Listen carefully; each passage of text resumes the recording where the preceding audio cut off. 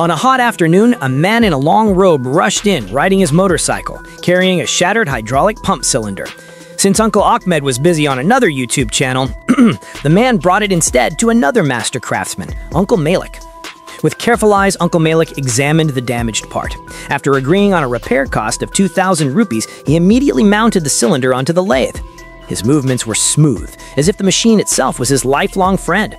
He picked up the cutting tool, stared at the cylinder with deep focus, and slowly shaved away the broken, damaged surface. Sparks and metal chips fell like snow, but Uncle Malik didn't flinch. This was just the beginning.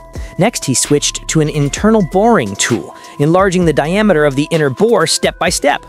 In his hands, the tool looked like a magic chisel, carving a new life into the cylinder wall. Then came the replacement component he had prepared. Placing it on the lathe, his eyes sharpened with unshakable focus. To assure perfect precision, he brought out his secret weapon, the micrometer. Every careful measurement brought the component closer to the exact tolerance needed. For a part like this, even the tiniest error could ruin the entire hydraulic system.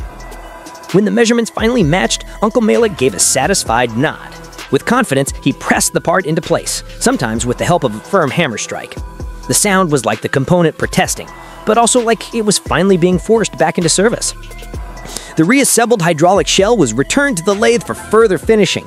After smoothing and refining the surface, Uncle Malik grabbed his marker and without hesitation made precise markings by eye alone. It was as if his vision itself was a ruler. His quick, confident movements left bystanders in awe. The part was then moved to a radial drill. One by one, each hole was drilled at high speed, the spinning bit humming like a battlefield in motion. Afterward, the component returned to the lathe once again for a larger central bore, with Uncle Malik swapping drill bits step by step for a flawless finish. Finally, using the internal boring tool, he cleaned and refined the edges, and the hydraulic pump body was complete.